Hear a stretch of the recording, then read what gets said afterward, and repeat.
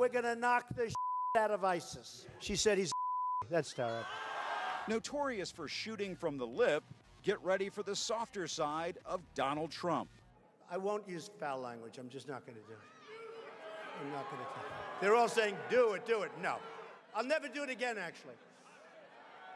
And I'll never even copy somebody what they asked me to say.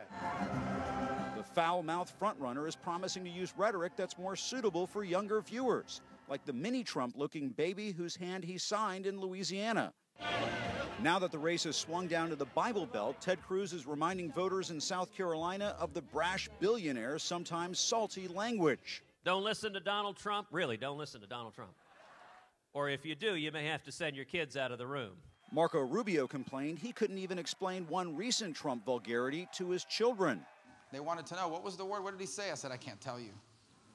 So I can't tell you. I never want to be a candidate that does anything like that. Even though he's trying to tone it down, Trump is still firing off on Twitter, saying, if Ted Cruz doesn't clean up his act, stop cheating and doing negative ads, I have standing to sue him for not being a natural-born citizen. John Kasich is banking on a more positive campaign. How do you ever get anything done long-term if you're operating on the dark side of the street as opposed to the sunny side of the street? Jeb Bush said Trump's shtick is a reflection of the real estate tycoon's deep insecurities.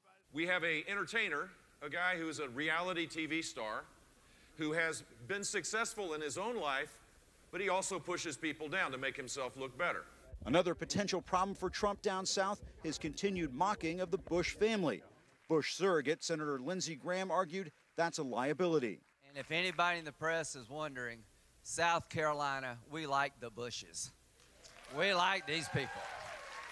We like this family. Trump is also getting pounded by ads, including spots from special interest groups like the Anti-Tax Club for Growth. There's nothing conservative about giving money to the Clintons. There's nothing conservative about Donald Trump. The ad wars are heating up in ways the candidates didn't imagine, like this Cruz spot that was pulled after the campaign discovered it starred an exotic film actress. Maybe you should vote for more than just a pretty face next time. You guys have room for one more? The irreverent Cruz ad team is also having fun at Hillary Clinton's expense, depicting her smashing a computer server, a scene that seems right out of the film Office Space. Damn, it feels good to be a Clinton. A shameless politician always plays her cards right.